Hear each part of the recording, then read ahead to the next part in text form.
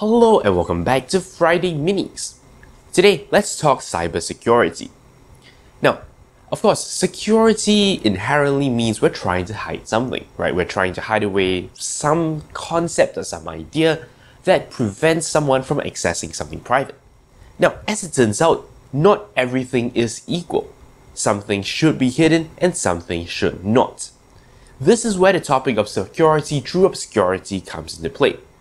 Now, one fairly fundamental fallacy is, what if I tried to hide away how I tried to protect my data? Let's say I have a database and I'm going to try and name my column strange things.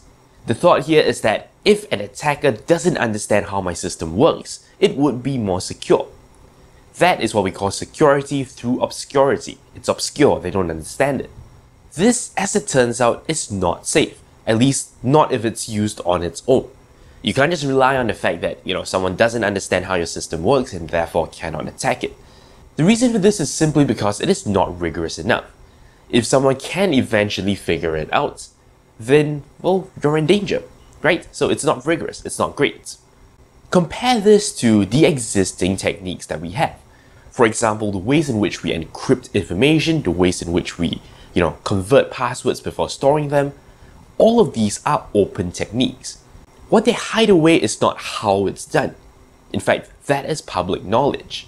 Since we don't have that as a crutch to rely on, we have to ensure that whatever techniques we use are secure by a technical definition. So for example, our encryption and our password hashing is secure because of the mathematical operations that are performed on it. These operations are considered difficult to reverse. In the context of hashing, these are, just impossible to reverse. In the context of encryption, these can only be reversed with a specific key. In that context, the method to reverse it is also public knowledge. But without the right key, you will never get the right result. So what you're keeping secret now is the key itself, right? It's a special string of text or a bunch of numbers that help the process work. But the process itself is known, and anyone can use that process. In fact, all of what I've just said boils down to one thing called Kirchhoffs' principle. Essentially, what they've said is that if everything is known about a cryptography system, of course except the key itself, it should still be safe.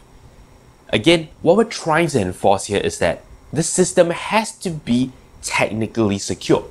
So if everything about a system is known and yet it still protects your information, that tells us that it is rigorous, it has done something technically correct. So that is something we should aim for in our cryptography systems. This video comes about from a discussion that I've seen on the comment section on the video we've done recently on steganography. That one is essentially security through obscurity, right? It's in fact not security at all if you think about it. As a brief recap, in steganography, we would take some information and embed it inside another piece of information. So while it appears hidden, it's just because your adversary doesn't know it's there. If they know it's there, it's only a matter of time before they figure out how to extract the information, right? There is no actual security there.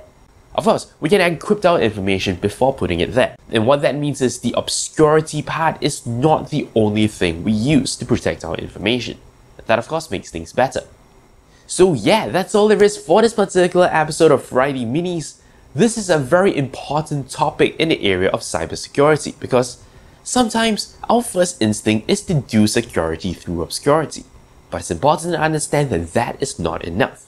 That's all there is for this episode of Friday Minis. Thank you very much for watching, and until next time, you're watching 0612 TV with NERDfirst.net. Thank you very much for watching. If you like my work and are feeling generous, you can shoot me a one-time donation on PayPal or sign up for a recurring one on Patreon. Of course, you can simply like, comment, and subscribe. You know the deal. For more videos, links to my channel and a related playlist are on screen. Thank you for your support.